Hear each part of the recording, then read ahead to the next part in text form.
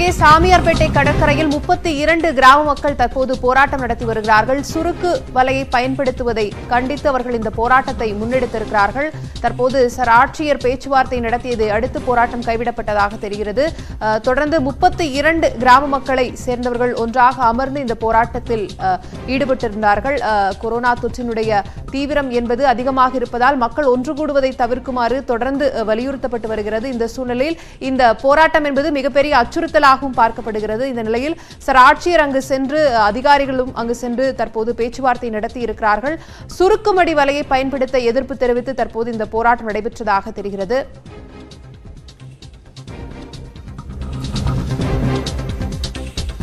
கூடுதல் விவரங்களை பெறலாம். செய்தியாளர் பிரசன்னா இணைகிறார். பிரசன்னா, தற்போது உயரதிகாரிகள் வந்து அங்கு இருக்கக்கூடிய மீனவ கிராம மக்களிடம் பேச்சுவார்த்தை நடத்தினார்களா? தற்போதைய விவரங்கள் என்ன?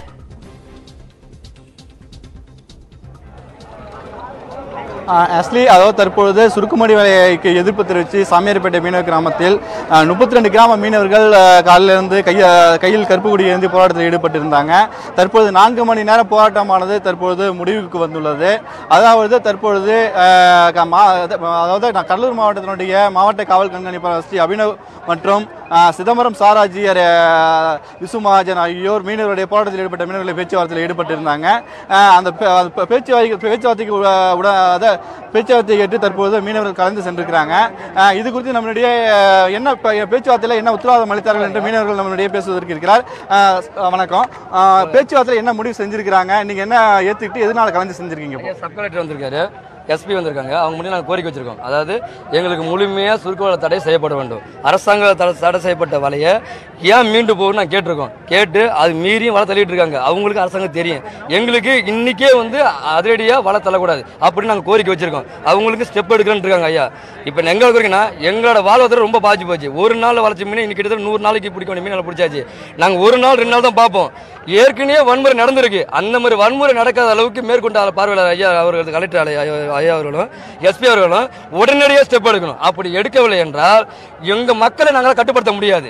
ஏற்கனவே சின்ன சின்ன சம்பவம் நடந்திருக்குது. அது தேவனாமரத்தை குறித்து எல்லாருக்கும் தெரியும். நாங்கள் விஸ்வரூபம் எடுத்தா மிகப்பெரிய போராட்டங்கள் வெடிக்க தயாராக ஆகிடும்.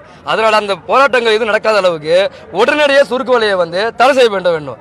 அப்படி மீறி செய்யலைன்னா எங்க வாழ்வாதாரம் பாதிக்கும் போது எதுல இறங்கி போராட்டம் செய்வோம்னா தயாராக இருக்கும்.